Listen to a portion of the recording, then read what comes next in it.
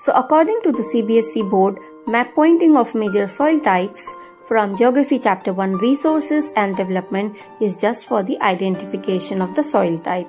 So let's mark in the northern region, which is mountainous region, Sikkim and parts of Arunachal Pradesh is the forest and mountainous soil. Just below to it, which is the northern plains, Assam, Gujarat and Rajasthan, and eastern coastal plain has alluvial soil. Western Rajasthan has arid soil. Just below we have black soil in the Deccan Plateau and interiors of Gujarat. Western coastal plains has laterite soil. Some other regions are next to the arid soil: Meghalaya region, Assam and Odisha region. The remaining region, which is in the southeast and extreme northeast, is red and yellow soil.